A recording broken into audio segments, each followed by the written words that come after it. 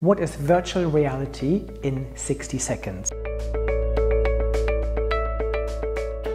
Virtual reality allows you to fully immerse yourself in a digital simulated environment using a VR headset.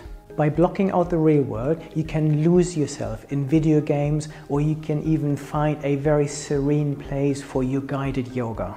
Modern headsets are completely untethered from computers, and they usually come with controllers, with things like haptic feedback and even hand and eye tracking to give you an even more immersive and realistic experience. Today, virtual reality is also increasingly used for commercial applications. It is used for training. The police and the military, for example, use it to put soldiers and policemen in very complex environment that you couldn't really easily recreate in the physical world.